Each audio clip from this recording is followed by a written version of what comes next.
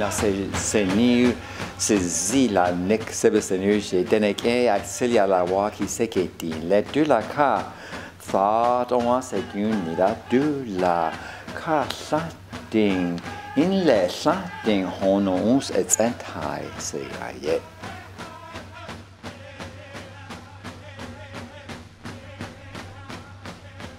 Joan got un kai acuity hospital got un connecta e be e soon con dico he 9 decimo inan de la igo ias sekenation e che la se tene kele agint e se soon begging di la che mulla it's un con dele la se ne zun tene ken seken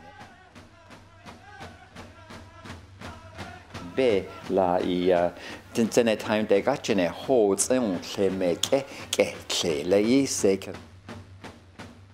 I really feel I had a good upbringing. You know, grandmothers in particular do such a good job of raising you. They talk to you all the time and they always do things, you know. Life was very simple, and we went to bed early, and there's no TV or radio or anything like that, but we just amuse ourselves. My grandmother used to tell me stories. Oh, amazing stories. Life was simple, and you just worked. Even as a kid, I remember bringing in wood, and later on as I got bigger, I used to cut wood all the time. My cousin Kenny and I, we used to cut wood in the wintertime all the time for our house, and we'd go down the bank, sometimes get water. Very rich culture, because in those days, life was about living. Life was about surviving, you know. You had to live off the land for everything. Fish, the game, and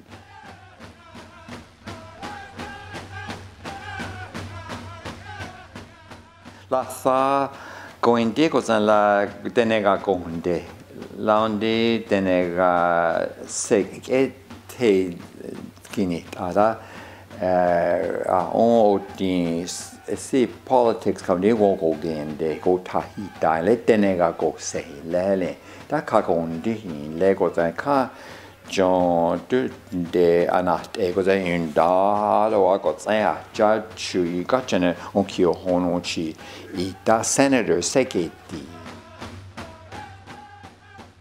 Because I knew the Dene people, I could really speak for them, you know, in terms of how they felt, and in the communities, all the things that were needed. I feel I spoke well for the Dene and other people in the north, so I think that's how people know me. I was inspired to go to school, do well in school, so that I wouldn't have to work so hard in my life. I think my mom did inspire me to do well in school so that I could make something of myself. Not that the Dene way of life was bad, but it was hard work. It was hard work living in the bush, and so she hoped that I would get to live an easier life.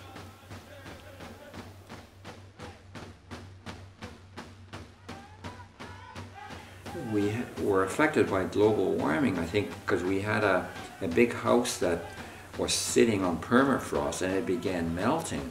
So the house began tipping, and so we eventually had to move our house away.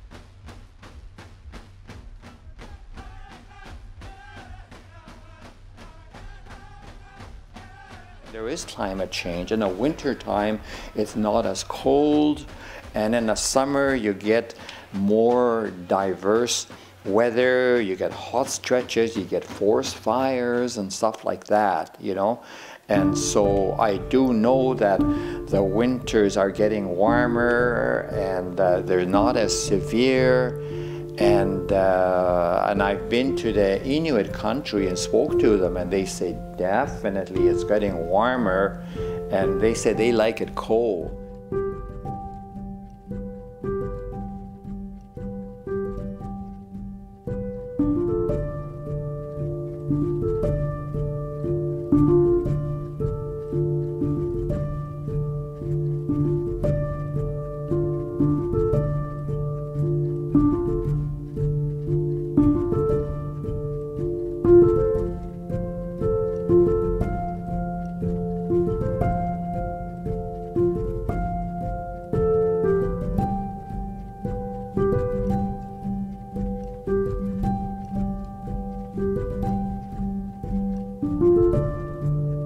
you.